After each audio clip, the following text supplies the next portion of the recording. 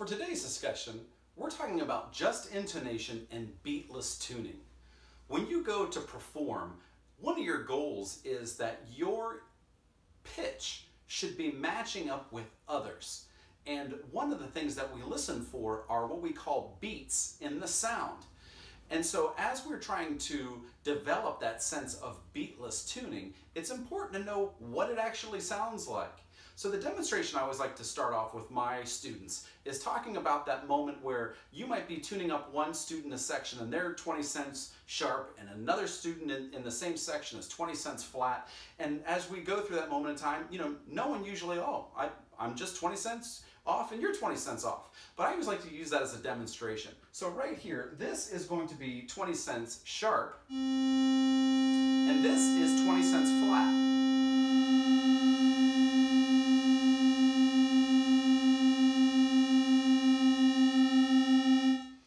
And I hope we can agree that that is a disgusting sound that we would never want to recreate in a performance. But in a typical rehearsal, it's no big deal to be 20 cents off. So what I like to do is then demonstrate what good sounds like. So now I'm going to manipulate the same thing, except I'm going to make this perfect, and this is now 40 cents flat. So as we go through, I'm going to show you 40 cents, 30 cents, 20 cents, 10 cents, 5 cents, and then perfect.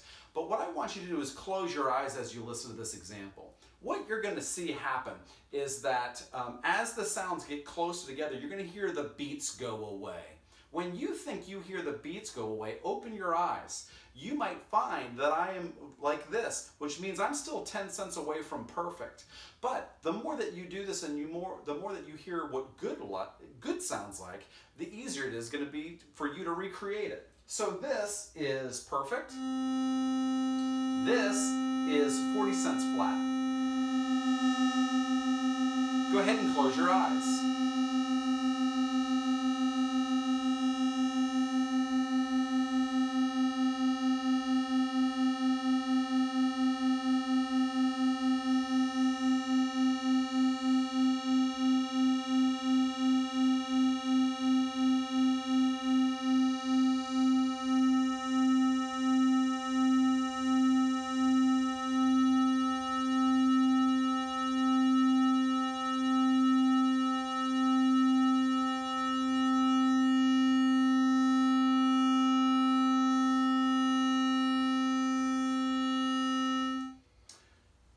I like to say that when it becomes perfect, it sounds like only one of these strobe tuners is actually playing.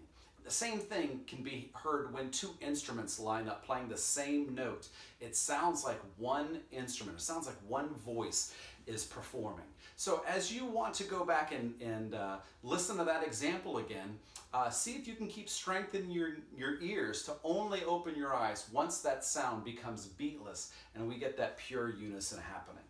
Now, in going on a little bit further, it's important to know that what we just demonstrated was what we call a unison. If we go to play an octave, we can have a different sound that's going along because we have now one note being played an octave higher, but with intonation, you're going to hear the same exact thing. I'm going to start this off at 15 cents. So this is going to be a perfect, and this is going to be our lower note, the root, and this is going to be an octave up. It's not the same pitch because it's a little flat, but it will eventually become good again. So listen to beatless tuning in regards to an octave.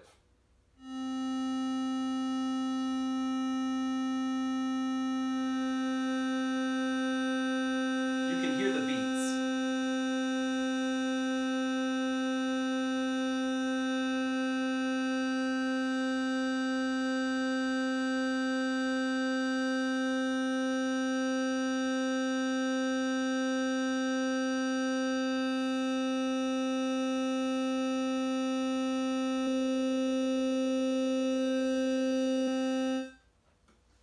So regardless of unison or octave, beatless tuning is found in both of those. And it's part of just intonation, it's part of the harmonic series, something that we'll discuss in a later episode.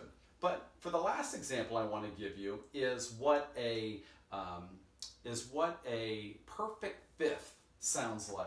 Now, to do a perfect fifth, there is a slight adjustment made, almost inaudible to the ear. But to play a beatless perfect fifth, you have to raise the higher note 2 cents above what we would call equal temperament. So what we're going to do right now is do the same exercise. This is going to be 15 cents flat. And the goal now is for us to be able to adjust it so that the beats go away. And for us to adjust it, we're not tuning it to equal temperament the way a piano is tuned. We're tuning it to just intonation. So we're going to do +5. So here's our C.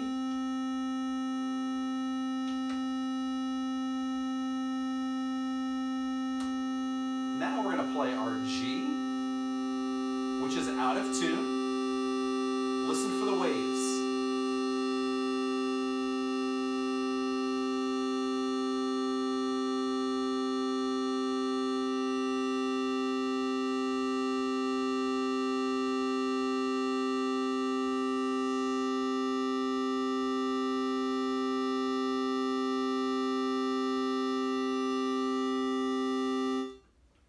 And again, for a perfect fifth to be beatless, it is, if this is right on, in this case a C, and I tuned this to a G, you then have to raise the upper note, the G, 2 cents for those beats to go away.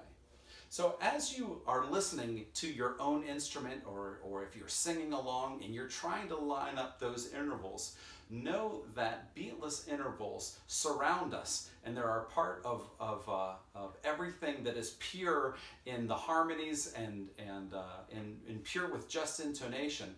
And that goal is trying to make you sound beatless to other instruments as you perform along with them. I hope you enjoyed this episode discussing beatless tuning.